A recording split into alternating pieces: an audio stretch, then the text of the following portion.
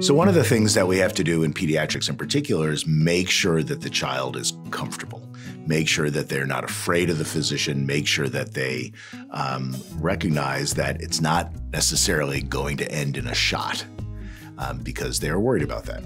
So I generally have an approach when I walk into a patient's room to immediately see what they're playing with, whether they're on their phone playing Pokemon Go, and then I can compare my Pokemon Go account with theirs, or if they're playing on the floor with race cars, I'll often get on the floor and start playing with the child first before digging into the medical aspects of it all. I try to make some comments and bond with the family and the patient before really, testing out the sore elbow. The first thing that often I have to do is figure out a diagnosis, and to put that into a coherent whole is sometimes tricky in the field of rheumatology. The second phase will be, once we know what the diagnosis is, to design a reasonable therapeutic and treatment protocol that balances the need to feel better with the recognition that some medications have some side effects that we like to minimize.